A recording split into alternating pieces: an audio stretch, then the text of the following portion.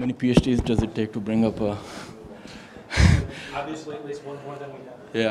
Yeah. Thanks, guys. My name is Tushar Saxena. I'm new to Radisys. I just joined about 3 months ago.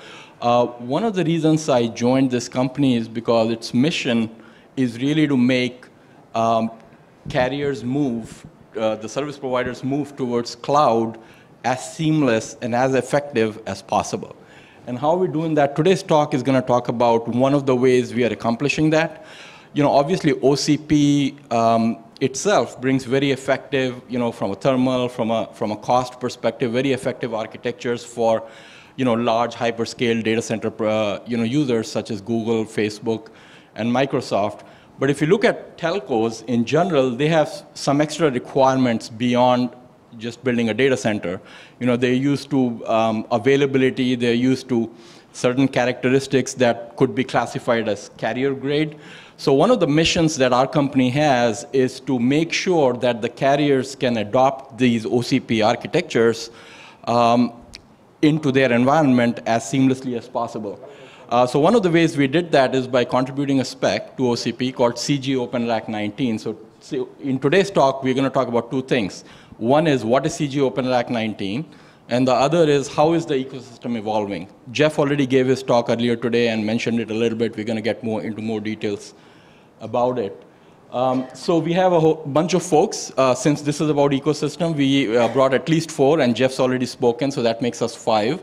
We've got Verizon here, who's going to talk to you guys about, from a service provider perspective, what they see as beneficial about this spec and how they want to see it evolve over the next few years. And then we have the vendors, 2 of us, Radisys and AD-Link, and Artisan that's going to talk about it. So with that, helping me out here is Andrew, who's the CTO of Radisys. We've got Tim, who is from Artisan. We've got DJ, as we lovingly call him, from Verizon. He's our customer. And as I said, again, Jeff's already talked, and we've got the architects who kind of wrote the CG Open Rack 19 spec, Matt and Paul here as well in the crowd if you have more technical questions. With that, I'm going to hand it over to Andrew to talk a little bit about the history of the spec. All right, well, try to keep this moving since we started a little bit late. We've had a few talks over time, so we're not going to get into much technical depth here. We wanted to get a little bit more into the products and how this thing is launching. But we did want to talk a little bit of philosophy as to why this is here and kind of what it's trying to do. And for those of you who are new, I do apologize. We could take a little bit of time, kind of on a tutorial, but that won't be the whole time for this session. But there is material from previous sessions that go a little bit more into that. But I actually just realized we should probably just get a quick picture here before we, okay, we can't, okay. So we're going to start with a bunch of words, I just realized. But let me just verbally describe kind of what this is. This is a contribution. It's been approved. And it's called Carrier Grade Open Rack 19. So it's a derivative of Open Rack. And the idea is that it's drafting off of Open Rack and it's going to stay aligned with Open Rack, but it isn't exactly the same thing. It borrows a lot of the same concepts, but it's not mandatory or intended that it be, completely compatible. Okay. And one of the reasons was that for that was to create a space where you could actually make some changes to be a little bit tuned for this telco data center environment. So on the exhibit floor, you can see a couple examples. I think we have a slide here that Tim will show and talk about. The physical difference, the biggest differences are that it is 19 inches, it is 2 sleds across. And that's, in a nutshell, that's the biggest difference. And then there's a number of subtle differences. But I want to talk a little bit about kind of why that was done. If you've been, involved in OCP, the tenets that drive OCP, and if you do a submission, you have to think about this on every single thing that goes in. How does this apply? It's openness, efficiency, scale, and actually, we left this one off, but it's impact. Why are you doing that? And that's kind of what this whole talk is about. What's the impact? It's really I'll start with that one.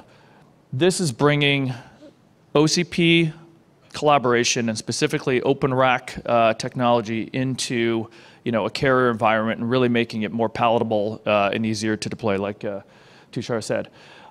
So just focusing on those, what are those attributes that are coming out in this, what's different? Again, you'll see some, more with the examples. So you start with openness. That's kind of what this is about. It's just been sort of open from day one. We got involved in collaboration actually with Verizon at the very beginning. So it didn't start as a product concept from us. It started as a, hey, how do we bring Open Rack into a carrier environment, specifically working with Verizon, and it could have started with, let's simply, bring a product that already exists. But we looked at, some of the things that maybe could make it a little bit more tuned to the environment. But so it's been open, it's been collaborative from day one. And for the last year, we've been collaborating in this ecosystem. We've been, talking about what we're doing, inviting more to join, and we continue to do that. So we want to see this ecosystem grow. This is not a Radisys thing, ideally, although we're certainly involved. The other thing was to kind of get some alignment with some standards. Standards have become almost kind of a dirty word, so I'm careful with that.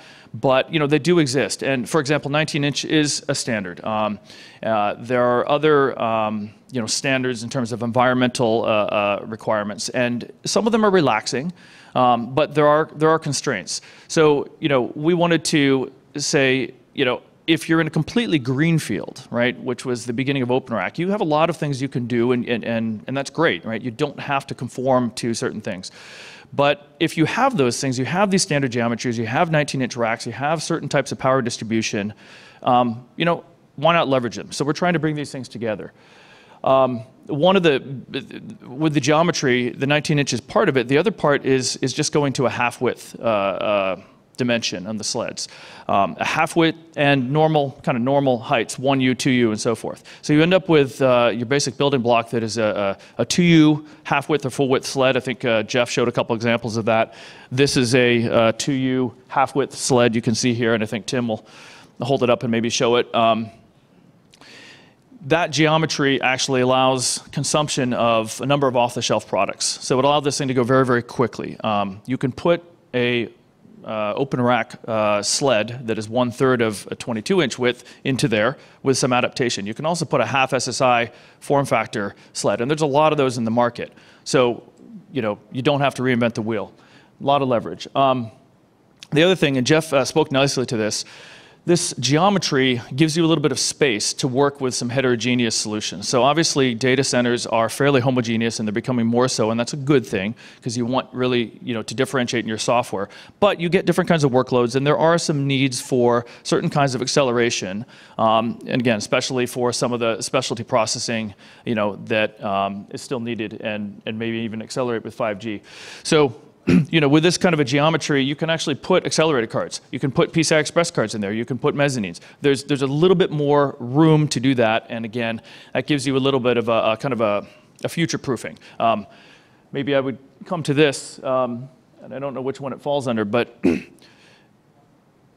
the speed at which this spec can change and evolve is up to the community. However, in the telco environment, in carrier environment, maybe you don't want to change quite as quickly as things have changed in a more of a captive web scale environment. So if Facebook is deploying something and they make a change and there's another 8,000, they can make those changes and deploy them. But the scale on the telco side is a little bit different. So you're kind of aggregating the scale of multiple providers to get to that same kind of web scale. So one of the things you want to do is have a little bit of control over the pace of change. And having a geometry and some standards that you kind of align to that allow that to kind of hold in place for longer is a good thing. Again, we keep saying, the starting point is Open Rack. And then we've tried to change as little as possible. I'm sorry, what else? The other area in terms of some of the changes, we're bringing in some ability to shield and isolate. Again, those are requirements that you might see. They may not matter in every environment, but they may. let's see, what else do I want to get here? Okay, and then the last thing I want to talk about on the architecture, and this is not specific to Telco, but we did make this change in the architecture, and I think, again, Jeff's example kind of shows both parts of it. We took advantage of sort of a blind mate interconnect topology in the back, okay? So what that does is it really gives you the ability to configure a rack for a particular instance, a particular SKU of a rack with a particular topology, and not change it. So your cabling between sleds is all in the back. It doesn't have to be that way. The spec defines that interconnect, but you can also cable in the front. So you have some choices there, and that's what Jeff showed, you know, front access and things you can do there. But what you get with the rear cabling is the ability to put things in and then just repeat them, you know, without touching those cables. You can also swap a sled. I think the example yesterday of, you know, in the video of replacing a sled and actually replacing a memory component. Well, if you're just swapping a sled, you can do it here in, you know, 5 seconds, right? Because you don't actually have to unplug any cables. You take the sled out, you put the next one in. So that's driving some efficiency and actually helping with the scale because it's a lot easier to service. And so that is not a particular, you know, that is not unique to Telco. That could be an innovation that could be used in any data center anywhere, but it is part of this architecture. I think I'll stop there because we want to get into the examples. Yeah, so that's just what this is, kind of how we got into it, and I think better to hear directly from you know, some people that are actually using it. So I think we're going to, yeah, I'm going to skip right over that. Quick snapshot of where we are, and then my hand to DJ here. We call it the framework or the interoperability spec. That is approved. That's called CG Open Rack 19. There will be more contributions that, let's say, are not company specific, not product specific, but more about, you know, the architecture. I think there's some need on the management side. We actually have a talk coming in about half an hour on the management track that one of our colleagues are doing. And that could lead to some contributions. And also at the spec currently defines the interop at the sled level, touching on the rack, but it doesn't define that much about the rack. I think there's room for some more definition there, again, on the framework side. And then there's product contributions. You'll see the product contributions. You saw that AD-Link is doing one, Artisan talking about their product. Radisys also has a product which we'll talk about, you know, so not only are we endorsing and driving the spec, but we're also delivering products, and those are being contributed as well. There are other standards alignment. That was something that popped up in the workgroup call. Some of you may have participated in, you know, how does this fit into, you know, sort of NFVI definition? And it's a very good fit, but we're just making sure that things do align. So I think there's some work that can be done there. And then really the biggest thing here is just expanding the ecosystem. This is new, and so by definition, with something new, you're not going to have, you know, a ton of participants on day one, but it's growing and it's getting deployed. So it's real, it works, and it's unfolding. All right. Go ahead. Yeah, so as you heard from Andrew, you know, 3 main reasons there is a need for CG Open Rack 19. You know, one is the geometry. For carriers, you know, 19-inch rack is an appropriate one, especially as they move their central offices to a data center type environment, you know, deploying things like code, for example. The second is operating costs, right? I mean, carriers are very, very sensitive to keeping the operating costs low. So as you'll see in the geometry, you know, there's blind mate connections in the back, there's bus bars. It's just extremely easy to pull a sled out, push a new one in. You know, the serviceability is extremely efficient, and that's very helpful to the operators because operating costs is everything to these guys. You know, keeping the truck rolls to the minimum, et cetera. And lastly, you know, having a growing ecosystem. As I mentioned before, you know, each of Facebook, Google, Microsoft, they have huge scales. But if you think about the operators, even a large operator with 3,000 central offices, let's say they wanted to convert all 3,000 to data centers. You know, you put what, 2 racks in each? That's about, you know, 6,000 racks. That's still minuscule scale compared to a Facebook or a Microsoft or a Google. So what CG Open Rack 19 also does, you know, sort of as a corollary, is that it gives you a spec by which all the carriers combined can live by, creates larger volumes for the vendor community to produce to, right? So you can serve multiple operators with the same spec. Ecosystem is extremely important. Spec is only as good as the number of people participating in it. Right now, it's small. We've got, Radisys, as I mentioned, is an overall integrator. We would help the carrier migrate to an OCP-type data center environment from soup to nuts, including integrating software and services. The racks are being produced by Pentair to the CG Open 19 spec. We've been collaborating with them. As far as the sleds, there already are three vendors producing the sleds. We have our own, AD-Link and Artisan, of course. And in today's, today's sessions as well, there are at least 3 different talks related to CG Open Rack 19 that you can go to. With that, I will hand it over to DJ. He's going to speak about what the carriers see in it. Okay. So my name is Damascene Joaquim Pillai for all of those people that want to know my name, but they call me DJ for short.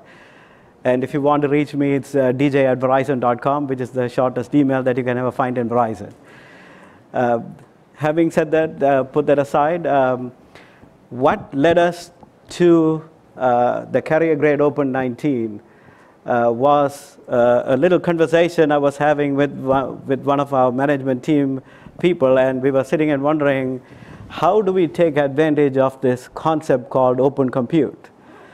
And so my manager at the time, he was saying, unless we move to open compute, this is not going to work. We have to go into an open spec. This is not happening in the carriers fast enough. So here you go figure out what this open compute is all about. This was back in 2015. And I'm just going to give you a little bit of history. So I just hopped into a plane, went to Oregon, went to Facebook, went and met a few people like Omar, and tried to figure out what exactly is open compute. Is it a specification? What is it? So then I come to realize that it's a way of sourcing hardware to make sure that you can fit into your particular way of operating your environment. And so when we went and looked around, what is it that is being built? There were super large infrastructure plays that you cannot, 1.5 frames will be enough to actually run some of the workloads that we were having at the time. So we looked at it and said, what is it that would work for us in our environment, and what is it that is not going to work for us in our environment? And we said, all these cabling coming in the front and having no enclosure, so the EMI was not protected in a lot of ways. And then they also had this component level replacement model, which may or may not work for all of us, because some of us are not as nimble with our hands and feet like the Facebook operating guys, where they can actually pop a CPU in 3 seconds and put a new one in and push it in. If we try to do the same thing, we'll probably have a 50% failure rate, and we'll probably have to ship back half the sleds back to the manufacturer.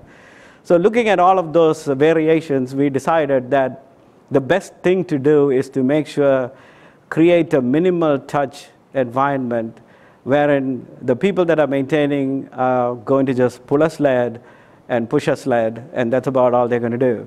If there's a failure, they're going to pull one out and push a new one in and send it back to a depot to get it fixed, whatever way that shape or form it takes.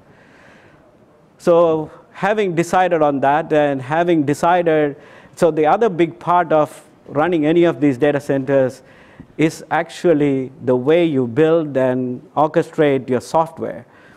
If your software will not behave the way Facebook software works or Google software works, all of this high scale is not going to be working very easy. It's going to be extremely difficult to manage an environment if you don't have proper monitoring, proper orchestration system.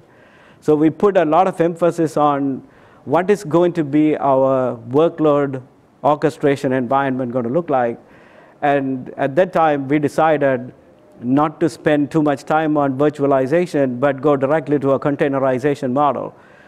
And so we presently have a fairly decent size 4 data center operation, which has carrier Open 19 frames that are installed. And we probably have one of the largest containerized workload running in that environment. And And we have had some hiccups because, we are learning, and some of these technologies are fairly new. And some of them we have been very surprised to find that they are very stable. So to give an example, our networking layer that we decided to actually just stay with standard Linux kind of networking environment. And we went looking for who has the most standard Linux environment that is available. And we came across Cumulus at the time was the one that actually had the most Linux native networking stack. So we actually took them and started running with them. And to our surprise, so far, we haven't had too many issues at all at the networking layer. And also, we simplified the network design to make sure that everything works fine. So that is on the software side. Then we went back to the hardware side, and then we started working with Redis. And Matt here knows the complete history of all the conversations we had, and so does Tim here. We actually had a repeated conversation as to how best to create this form factor, so to speak. What works, what doesn't work, how should we do it? Should it be OU, RU? What is the best way to make sure that it actually is going to fit and run and replaceable, and figure out how best to support it? Do I have to have a 24-hour replacement, or do I have to have a next business day replacement? What is the operating cost going to be? What is the installation time going to be? We looked at all of those variables, and we decided that this probably fits best to what we want to do. So after going through some wrangling back in October 2015, we decided to pull the trigger on, create this frame for us. Let's go and figure out what it's going to take. Worst case, we'll shut off and we'll move on back to whatever we knew before. The best case, we'll move forward with it. I'm so glad that after 2 years, I can stand here and say that we went forward with it, and we never looked back. And I don't think we are going to look back for the foreseeable future, because it works. Why the few touch points that I can tell you why I believe that it works is, we had very little failure rates during installation or post-installation. So I think today, from the time it comes onto our docks to the time it gets installed and almost ready to run, is about 2 days or 2.5 days. And that's for about 30 frames. It takes about 2.5 days for 30 frames to be brought up, which is unheard of before, because in the previous generation, when we had to do this by hand, it took us 2 months for doing the same size. So from 2 months to 2 days is a significant improvement, and that actually gives us a way to not build too much up ahead, and so you can actually build as you go. So it gave us a lot of advantages to actually having this flexibility to allow us to build as you go, to be able to instantiate, run, and make it happen within 2.5 days. All of that actually worked in our favor. And so we decided to pull the trigger on it, and we are going to keep on maintaining that. The second thing that we wanted to do was, whenever we go looking around, when we want to have variations on a theme, it's almost very difficult to find an alternate CPU on a motherboard. It's going to take a lot longer for somebody to create. Again, we went and said, oh, we want to create an Octeon-based, a Cavium ThunderX-based blade. It was done probably in about a couple of months, and we had samples, and we actually have provided the uprev kernel versions for that ARM chip that came from Verizon Labs about 3-4 months ago. So now we actually have it running for the last about 6 months, a whole series of ThunderX blades in our environment. Similarly, we went to Artisan, and we asked them, we need a high-density blade with NVIDIA, because everybody is hot and heavy on NVIDIA for video transcoding. And so we went and asked them, and they actually were able to create one, and they were waiting on the part to come in. And once the part came in, they were able to ship a few of them to us in a very short order of time. So the speed with which we can innovate on this is fairly quick because most of the components are coming from the hardware manufacturers themselves. The chip manufacturer actually produces most of the layout and et cetera. So they basically can quickly assemble it, put it together. The form factor is predefined, and it's so easy for us to just push it in. The biggest component is actually now on the software side. How do I get all my workloads running in? How do I test it? How do I verify it? And so we are actually going to go down that path of verification of certain targeted workloads for certain targeted hardware platforms, and we'll just keep on rolling it out.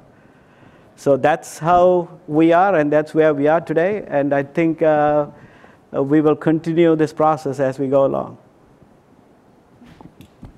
Thanks, DJ. Good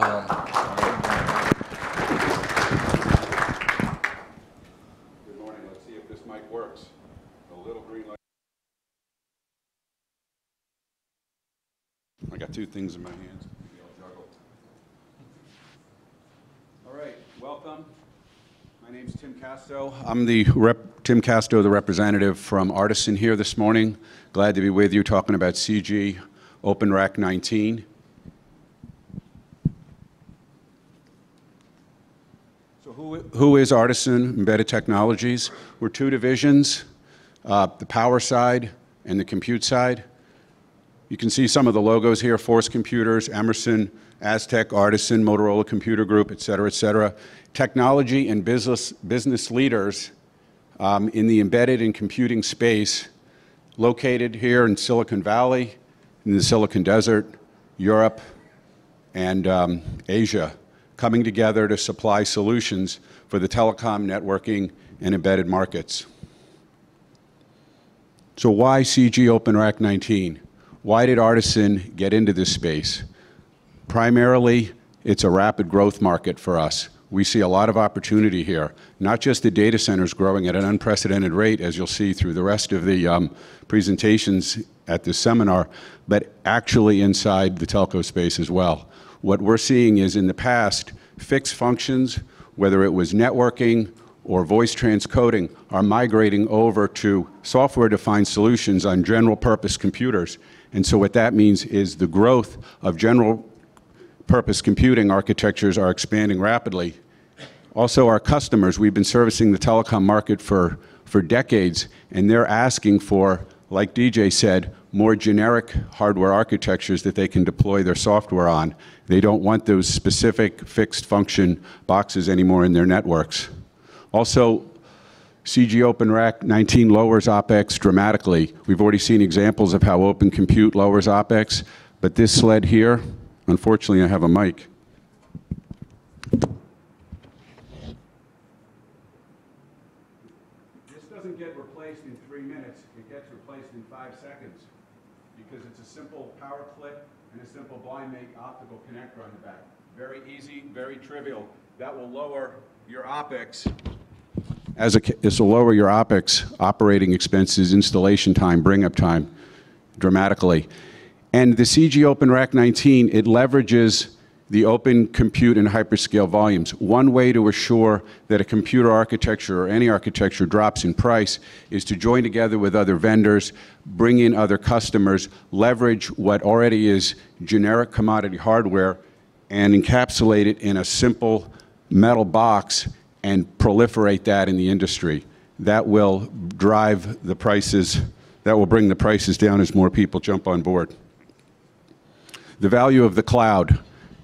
Open Compute allows you to create, deploy, and modify services in a small fraction of the time it took in a traditional network, because there's no specialized hardware. It can scale infinitely. Since all the modules are identical, you can just add new ones quickly, roll out your software across them, and very easy maintenance. The value of carrier-grade Open Rack 19 brings a whole bunch more specifically to the telco and carrier-specific space. 19-inch rack mounting, we've seen that being very important. The 23-inch, 21-inch held a lot of people back, no more. Cable-free design. I saw that guy yesterday in the video unplug the cables, and I immediately thought he could plug them back in the wrong place or he could break them. When you've got fiber optics, you really don't want people unplugging them and plugging them back in. That is a recipe for disaster. So a cable-free design is definitely an improvement here. Also, just airflow. If you have too many cables, you're going to block airflow, heat's going to go up, and the CPU is not going to work correctly.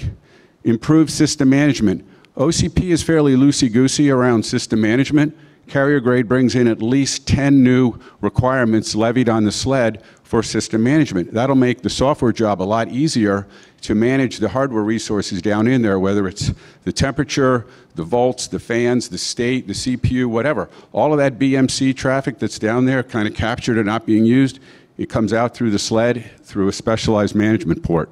And ultimately, multi-vendor interop. Open Compute Project is a wonderful open specification, but it's so open that different boards and sleds and racks can't always fit together very easily. So a multi-vendor interop is important so that you can control your supply chain, create competition in your vendors. So it's addressing the telco carrier specific requirements are addressed in order to reduce the OpEx even further, scale the bandwidth from 10 up to 100 and beyond. The optical connector in the back has 96 possible ferrules, okay? You can imagine how much bandwidth you can get out of that. The instantiation that Verizon's using is really only using 4 of them, so there's plenty of room to grow there. You can put the rack in, wire up the network, and then you can grow your bandwidth as you need it. And also, it allows for country-specific environmental specs. We want this spec to proliferate around the world, and having it enclosed in a metal box, you can shield it for EMI, and you can control the volts and so forth. Okay, I'm not going to go through this giant eye chart, and the colors aren't always shown, but what you want to look at is the different options that a carrier would have if he wishes to deploy compute architectures out into his network. If he wants to take advantage of rack mount servers, bladed servers, open compute gear that's out there, or CG Open Rack 19. Are any of these on the left features that you want as a telco or as a service provider? I would say probably yes. Only CG Open Rack 19 addresses all of these correctly. Blind mate, optical, scalable interconnect, rapid replacement, an open specification, cross-vendor consistency, power footprint. I mean, some of these open compute frames are 25, 30 kilowatts, but there's a lot of data centers, telco data centers, that can really only handle 4 kilowatts, 10 kilowatts, 12 kilowatts. So you need an architecture that can scale up, but it can also scale down cost effectively, and this can do that. NEBS capable. Clearly this is not NEBS certified at this point, but it has the mechanical structure and the electrical interface to allow that to happen if you do need a NEBS product. Interop. This is a victory. So Radisys had a solution running in the Verizon data center and in the labs when they came to us, and we built a GPU-based sled. We plugged it in for the first time on site in the customer lab, and I can assure you it came up and it worked. It was not a lot of debugging, there was not a lot of mechanical fitting, there was not electrical issues at all. It just basically came up and functioned the first time. So what this allows is you to see that unlike the data center where the the entire frame that gets rolled in is the replaceable unit or the new unit, it's the sled. You can have a frame fully stocked out with compute or storage, and then you can add to it or change to it very easily with another vendor's sled that comes out, whether it's an ARM-based sled or whether it's a GPU-based sled or whatever comes down the pike tomorrow. Today, Artisan is announcing, some of you may have received it in your email bin, a NVIDIA-based GPU sled that conforms to the CG Open Rack 19 specification. I have an example of one up front we can look at. It'll be in the Radisys booth over in the demo hall later this afternoon, and we can open it up, look inside. It's wide open. We also have compute sleds available, storage sleds available, other sleds available as needed. So you could just rename us Sleds R Us if you want to. I just want to be clear on how simple the interface is. The blind mate optical connector, it's a Molex with 96, up to 96 connections right here, 6 ganged ferrule sets. The OCP 12-volt integrated bus bar connection.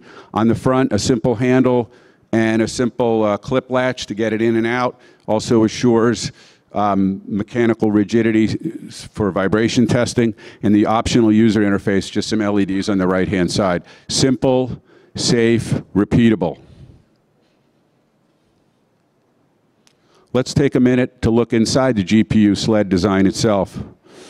Has a standard SSI server motherboard with 2 E5 Xeon class processors, plenty of DIMM sockets to support that. We have 4 PCIe slots on custom risers that we produce that can hold either 2 full-length, full-height PCIe cards, 2 full-height, 3/4 length, and what we populated with for this instantiation was 4 NVIDIA M4 GPU cards to allow a variety of workloads that NVIDIA GPUs excel at, deep learning, transcode, video imaging, et cetera, et cetera.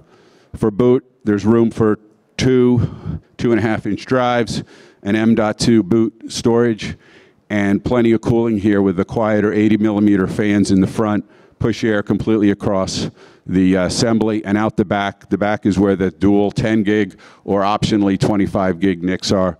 That is a module that Artisan developed that is very easy to design a new one if 40 gig or 100 gig comes down the pike.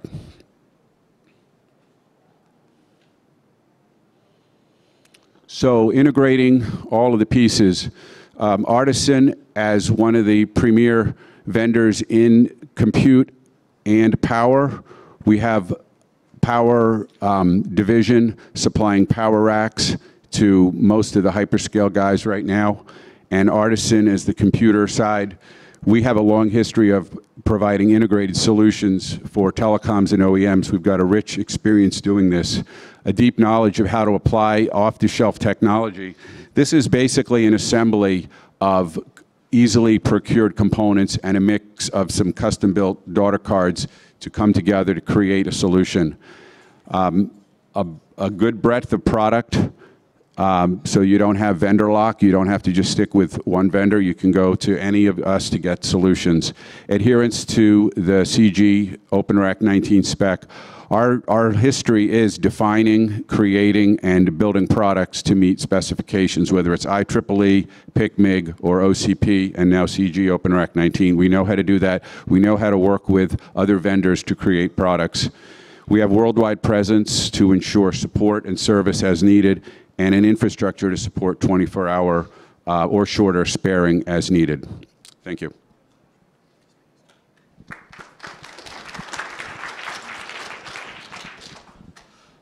Thanks, Tim. I'll quickly run through some of the products that Radisys has in this area as well. Of course, we pioneered the CG Open Rack 19. As I mentioned, our main mission in life, Radisys' main mission, is to make sure that we provide all the support necessary to an operator to migrate to OCP architectures for their data centers, be it in the central office or be it in a centralized data center. So we offer everything from producing the hardware, the racks, the sleds, et cetera, as well as pre-integrating the software and qualifying all kinds of software, management plane, and then services, on-site services and support services to pull the whole solution together for an operator. So we're sort of one-stop shop working with our partners like Artisan and AD-Link and others to pull a solution together for operators. We do have hardware products of our own. This is the product line that I manage, which includes a CG Open Rack 19. It's not certified yet, but we are about to submit it, but it's based on that spec. We have a 600mm and 800mm version. We also have, right now, multiple sleds. We have at least one half-width compute sled with a variety of processors and memory configurations qualified for it, and a full-width 2U storage sled as well with a lot of a lot of storage in it, disks in it, as well as an SSD version coming out. We also have some specialty sleds. We have a media sled, for example, that will allow you to do transcoding, et cetera. They're all, I think the one takeaway you should have here is, in this product line that Radisys has, called DC Engine, every product, whether it's a rack or a sled or a specialty sled, a compute sled, a storage sled, every product is going to be CG Open Rack 19 certified, okay? They're not right now, they're built to the spec, but we plan to, our plan is to submit all of these products for CG Open Rack 19. And with that, I will hand over to Andrew again. You want to talk about the website? Okay. You know, in order to kind of expand the ecosystem and sort of create a one-stop place where, you know, operator customers can come in and take a look at the ecosystem and all the products that are available per the spec, we are proposing, there is discussion going on the mailing list right now, a cgopenrack19.org website. It will be cross-linked back to OCP, of course. It would essentially, you should view this as a sub-website within OCP, but it's focused more on end-to-end solutions for operators that leverage the CG Open Rack 19 spec to create, for example, an R-Cord solution perhaps, or an M-Cord solution, or other solutions that they might need. So the objective here is to identify all the products and the ecosystem of vendors that support this spec and can work with operators to create solutions for them. Andrew, you want to add anything? Nope.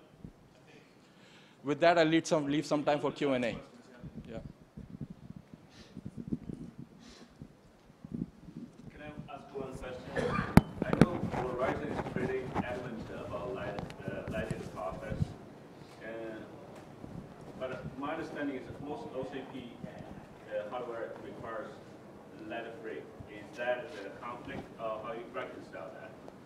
Is that a question for Verizon? Yes. What's the question? Lead-free. Requirements? Lead-free requirement from Verizon. Do you have a requirement for lead-free? Whatever the prevailing requirement is what we would like to have. But we are not particularly looking at that, but if you have to have ROHS compliance in Europe and other places, you may have to be lead-free, I'm pretty sure. So if you have leaded components, it will be in your best interest not to have them. I don't have to mandate it. It's actually better for you not to have it. But my understanding, actually, Verizon wants to have leaded hardware for the reliability reasons for the telco equipment. Oh, for telco equipment. So presently, we are not deploying this in the telco space. We are deploying this primarily in the data center space that we have. But when we go into telco space, we will look at that as whether that requirement is absolutely required or not. We haven't challenged that requirement yet, internally. And just to, so while that's a viable discussion, the spec itself pretty much has no position on it. I mean, this is the components inside, so of course we can be as lead-free as you want to be. And as DJ said, yeah, or exactly. as leaded as you want it to be. That's right. There is nothing expressly telling in this spec that you should not have lead. Right. It's whatever you want to have, and it is fine. Yep. But we haven't internally challenged ourselves to see whether that lead requirement is still a big requirement or not. Others? Yeah.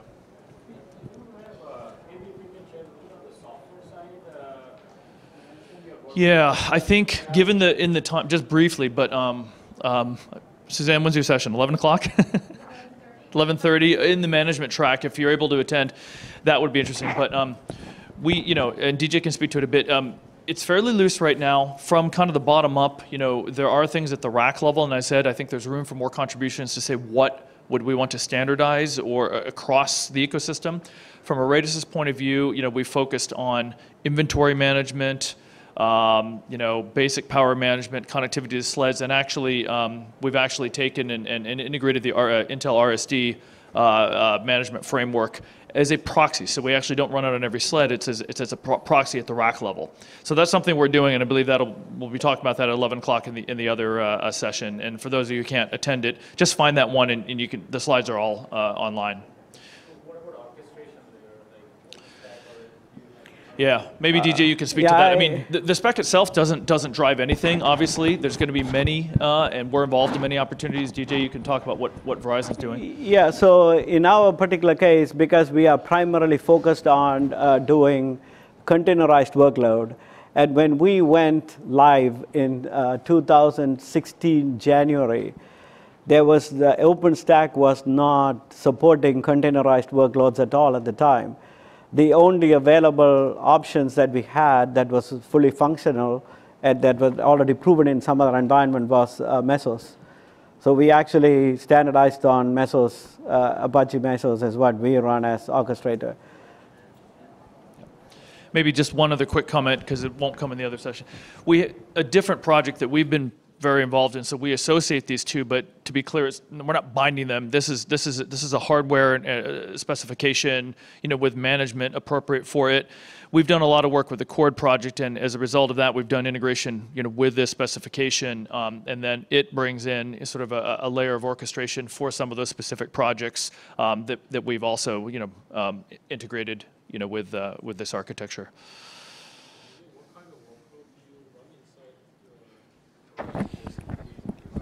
So we presently have about 7 applications targeted at the infrastructure that we have. One is a very large-scale cloud storage environment that we run. And then we also have IoT. Our IoT platform is based on running in an environment like this. And almost all our applications are now containerized and ready to deploy it.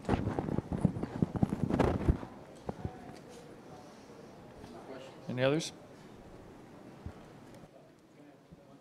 Sure, last one. How is the cost competitiveness compared to rack mount server? So specifically for Verizon, still doing a data center, not the acquisition versus OpEx, I guess. He's asking what is the cost comparison between the rack mount server kind of system versus this? Oh, so when we look at the capital outlay that we have, no matter who you go to, about 70% will go to the CPU and memory vendor. The manufacturer of the CPU and memory is going to take about 60 to 65% of all the money you spend. And then whatever that's remainder will go to the hard drive manufacturer. And so the margins on these things are probably wafer thin. So there is not much that you can do. So essentially, it is in the CPU vendor's best interest to make the environment as cost-effective as possible. Otherwise, they are going to be booted out of business, so to speak. So it really is, whether I buy it from A, B, or C, because the money is just flowing through somebody to somebody else, it makes no difference who I buy it from, to be honest with you. That's the realization we came to, finally. Yeah, one thing just to add to what DJ said is that the spec and OCP in general allows you to make racks that can carry a lot of density, a lot of CPUs, right? So even though, like he's saying, 70% does, 60%, 70% flows through to the CPU vendor, number of CPUs is the number of CPUs, whether you go with the rack mount or this kind of system, but the footprint can be small here. And so there are some savings in terms of real estate, there's some savings in terms of how much switching gear you need and all that stuff. So overall, total cost of ownership. But I think also one thing to mention is for a carrier, operating cost is everything, right? Only 50% of your data center cost is CapEx. The rest of it is all OpEx. And the fact that this is so easily serviceable helps a lot on the OpEx side.